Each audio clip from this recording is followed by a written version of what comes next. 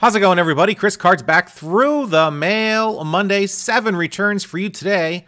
I got all of these returns back in November of 2020. That's right. All of these are from the vault. That's right. My box of unopened returns from several years ago that I just never got to. So let's get to them today. Find out who we've got. If any other information has changed, I will let you know. If any of these guys have stopped signing, I will let you know. If any of these guys are no longer alive, I will let you know. Let's just get right to it, guys. Let's break out the vault.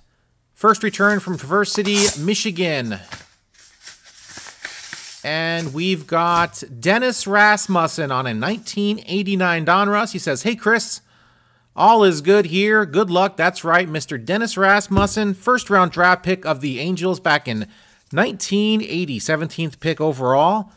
89 Upper Deck signed for the set. By the way, my last set update was 1989 Upper Deck, where I put 10 cards in. Did not sign the 92 Upper Deck for whatever reason. Did sign the 88 Topps with that absolutely glorious lip merkin he's got going on there.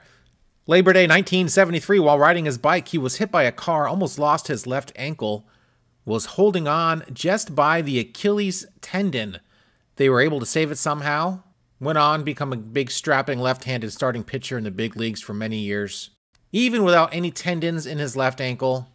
What an inspirational story. Dennis Rasmussen, nice return. Let's move on, guys, to return number 2. Columbus, Ohio for return numero dos, as I'm ripping into this envelope, and that was not a good rip. Looks like I got the index card as well, but no worse for the wear. At least I didn't tear any cards. And we've got Brad Kaminsky on a not signed 1990 Leaf card. 85 Topps card, though, is signed. I'll throw the Leaf over there. I'm not sure why I didn't sign the Leaf card.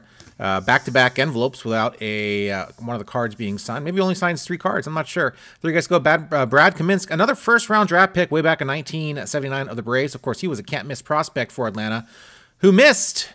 Could not play at the major league level, unfortunately. They tried to do everything. He said they tinkered with his mechanics too much and screwed him up.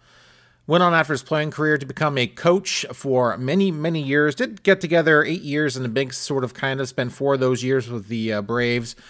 And spent the remainder of his career with 5 different teams in those 4 years. There you guys go. There's information. 1990 Leaf, probably one of the better designs out of 1990. If you think back to Topps, Donruss, and Score, and even Fleer, what they had going on, you got to figure Leaf was actually one of the cleanest, nicest sets coming out of 1990.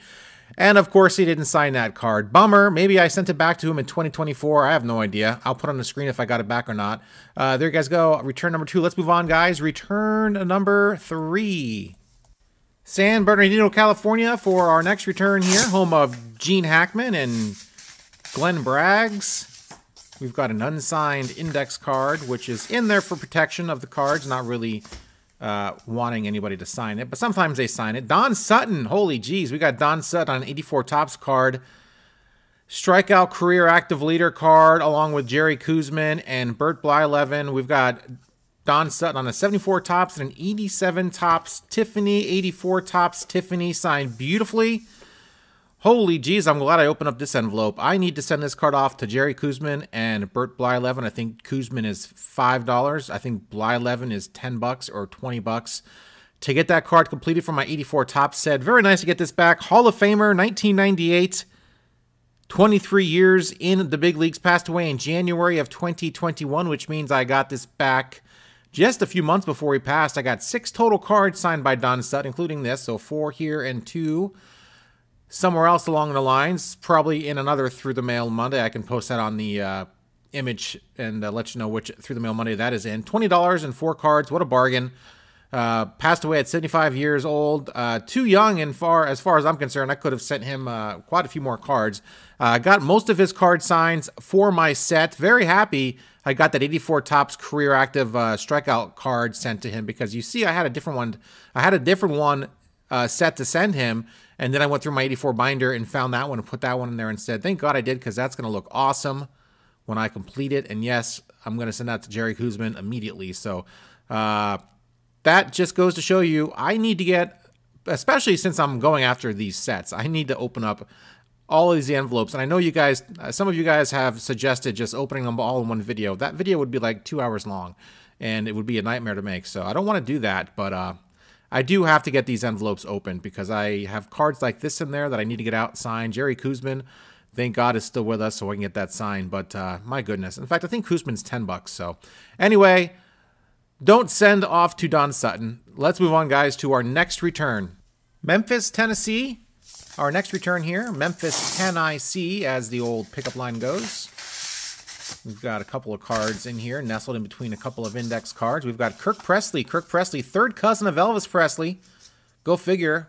Stamped from Memphis, Tennessee. Doesn't get more authentic than that, of course. Drafted in the first round, 8th overall pick out of Tupelo, Mississippi of the Mets. Got a $900,000 signing bonus from the Mets. Bought a bass boat, a Toyota 4Runner, and gave the rest to his parents. I just assumed everyone born in Tupelo, Mississippi was sent home from the hospital with a bass boat. Apparently not. He had to buy his own. Never made it past high A ball for the Mets. Was just too injured. Spent half the time on a training table. Didn't get into many games. After 5 miserable years in the minors, he packed his bags and told his coach, I can find something better to do with my life than laying on a training table all the time. He returned to Tupelo, got married, got divorced, started in sporting goods, followed by 15 years in the construction equipment business. Now is the general manager for Fleet Equipment in Tupelo. He's got a camper. His brother Dennis has a boat. Life is good for Kirk Presley. And yeah, that Tupelo, Mississippi, home of the world-famous concession stand brawl that took place way back in 1979 between the teams of Jerry Lawler and Bill Dundee as they took on the Blonde Bombers of Larry Latham and Wayne Ferris. Of course, Wayne Ferris would later on become the Honky Tonk Man. Larry Latham would later on become Moondog Spot. What a battle that was. Some consider the quote-unquote birth of hardcore wrestling. Of course, if you want to talk hardcore, nobody was as hardcore as Moondog Spot, passing away of a heart attack in the ring in 2003 during Jerry Lawler's birthday bash to bring the whole thing full circle. What a crazy time that was. All right, friends, let's move on. Return number 5 is next. North Texas, Texas, for our 5th return here. Would not be a Through the Mail Monday without a return from Texas. More specifically, North Texas, Texas. We got a grip of cards in here from Danny Darwin.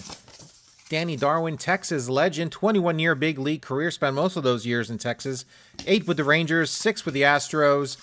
Let's see if I can name them all. 94 Top Stadium Club, 87 Tops, 92 Tops, 93 Tops, 93 Donruss, and 1985 Donruss. Actually, that was pretty easy. Played during the height of the Junk Wax era, from 1978 to 1998. No doubt he has a trillion cards printed with his face on it.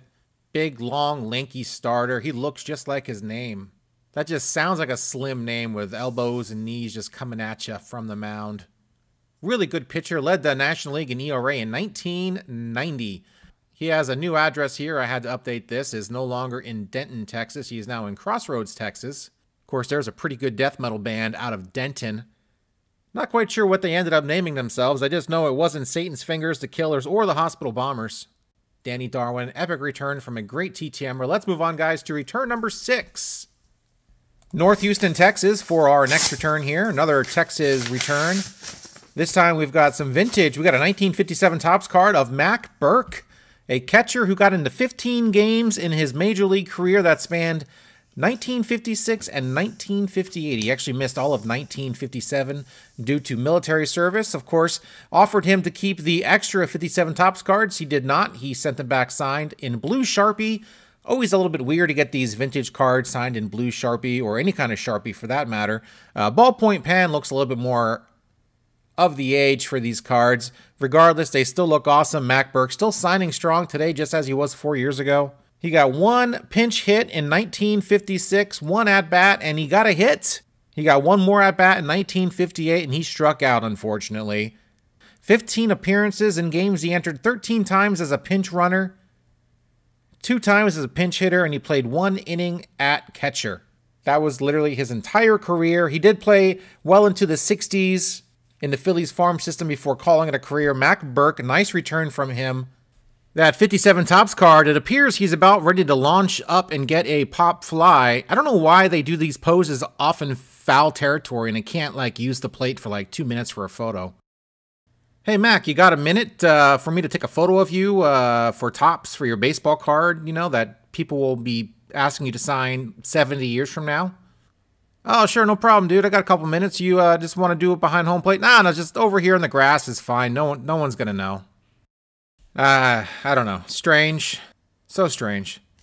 All right, last return from Miami, Florida. And we've got Andre Dawson, Hall of Famer Andre Dawson, inducted in 2010, 8-time All-Star.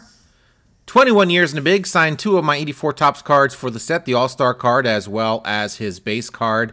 Nice to get this finished off. Glad to get this out of the envelope after 4 years. And yeah, I knew I had this. I mean, I know what cards I send off because, of course, I take photos of every card I send these guys. So I knew these 2 were out, and I just didn't know where in the pile of envelopes it was. Glad I found it. Andre Dawson, 21-year career. How hard is it to hit 500 home runs? He only hit 438, and he played for 21 years. And he was a prolific home run hitter, very steady throughout his career. Just not steady enough to hit 500. Just goes to show you, like I said, how hard it is to get that 500 number. And there you guys go. Through the mail Monday, put in the books. Thanks for watching, guys. As always, hit that like button. I do this every single week. I've done it for the last 299 weeks in a row. Let me know what you guys thought of this week's returns. Comment down below. Let me know what you thought of my 4-year-old returns. I know one guy doesn't like me doing it, but I updated the addresses so you kind of have a general idea of who's still signing and what their address is now. So at least I tried to keep it updated, even though these are for some old returns, and I have some more old returns to go.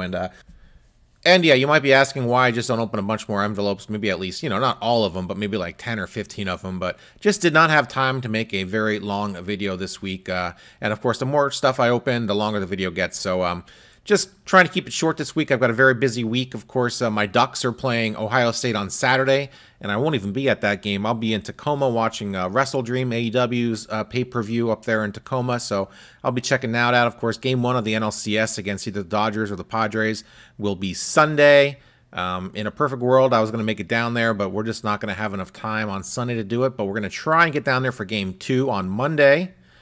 Chris Cards 86 on Instagram if you want to follow any of my extracurricular activities outside of course, my Through the Mail Monday YouTube videos. Of course, I also do post a lot of other random TTM send-off photos and other stuff on there as well. But some of my travels, some of the stuff I do, I usually post on Instagram too if you want to keep tabs on old Chris Cards and see what I'm up to. But other than that, yeah, guys, a lot going on this weekend. Just very excited the Mets knocked off the Phillies. Got a chance to play for the National League pennant. How exciting. Will tears flow if they make it to the World Series? Yes, they will. Not yet. It hasn't happened yet. But the last time they made it, 2015, I did. Once they told the Mets were World Series bound, I got choked up. It's been a dry spell, friends. It's been a long time. And it'd be really awesome to win the whole thing. Didn't think it was going to happen this year. Still don't think it's going to happen this year. Kind of playing with house money right now. But hey, the Mets are hot. And, you know, this 3 or 4 day layoff between now and Sunday when they start the NLCS, it's a little worrisome, you know. I want them to stay hot and stay on it. But they also, I know the bullpen needs to be rested. They have been pretty shaky of late. So need everyone firing on all 8 cylinders for this NLCS, either against the Padres or the Dodgers, either team. I mean, there's pluses and minuses of facing either one of them. So I would like them to face the Padres simply for logistical reasons. If we do go down there Monday for Game 2, we've been to Petco before. We know our way around the city pretty well. We know where to stay. We can walk to the stadium. I've never been to Dodger Stadium before. Never been to Chavez Ravine. Never been to Chavez Ravine, so that will be a little bit foreign to us, not quite knowing where to stay. Probably won't get near the ballpark. I think it's kind of in the middle of nowhere, so that's a whole other ball of wax. Maybe I'll stay with Pepino Man. Who knows? We'll figure that out when the time comes, though. But like I said, keep tabs if you want on Instagram, 1986. That's Chris Cards 86 on Instagram. That's how you can follow me and figure out what we're doing. And we might just hang out on Monday and watch it at home, so we'll figure it out. I don't know what's going to happen yet, but thanks, guys, for checking out this video. Hope you guys liked it. And that is all I got. 1984 Topps update video number 18 coming out Friday at 3 p.m. Pacific Standard Time. Check that out. And I love you all. Thanks for watching. See ya.